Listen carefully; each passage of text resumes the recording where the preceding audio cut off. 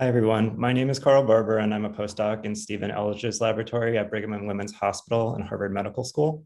Today, I'll be talking about my research with creating a CRISPR-based peptide library display platform and creating self-assembling peptide microarrays that are templated on DNA microarrays. First, what is the interest of creating protein display technologies?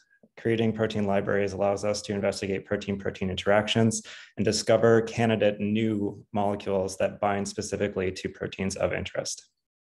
Existing technologies like protein microarrays are very expensive, non-reusable, and non-customizable. And other display technologies like phage and ribosome display are costly and time-consuming, requiring next-generation sequencing workflows.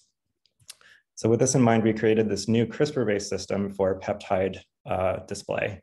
So the way that the system works is we encode a peptide as a C-terminal fusion to dCas9, which is catalytically inactive Cas9 that's able to bind DNA but not cut it, and co-express it with a guide RNA that serves as a barcode for the presence of this protein or peptide fusion.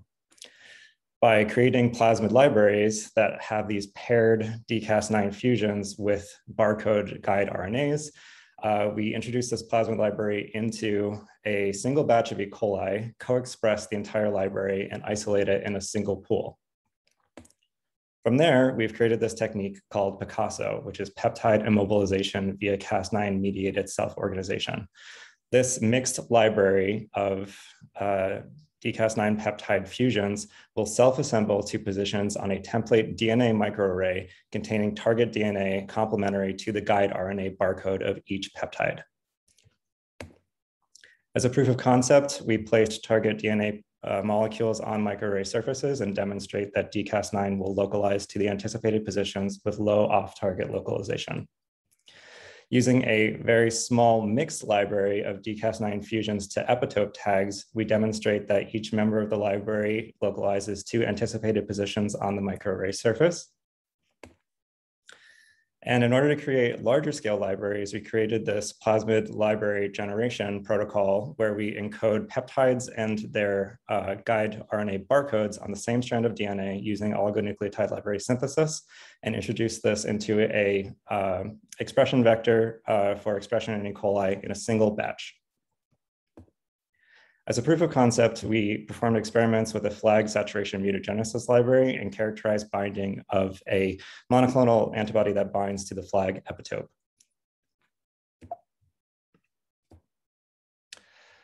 We were able to recover the known motif of binding for this anti-flag antibody, this DYKXXDXX motif.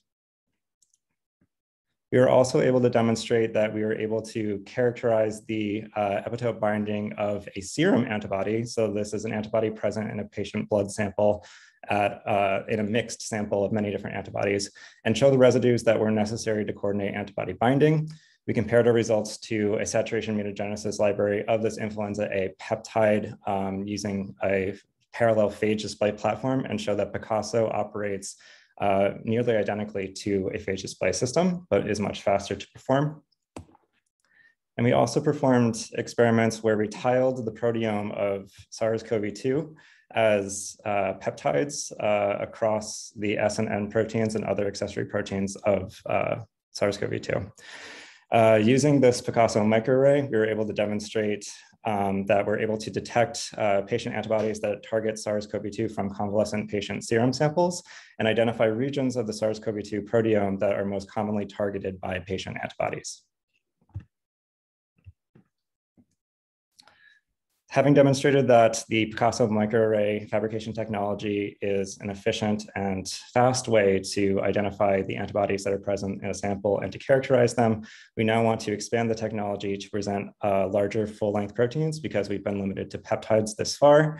And we want to create the next generation of this platform where we curate many different common epitopes to perform rapid consolidated diagnostics.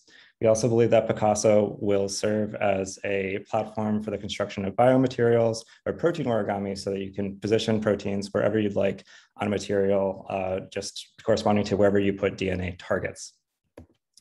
With that, I'd like to thank my funding sources and the Elledge Lab for all of their support. And if you have any questions, please reach out. Thank you.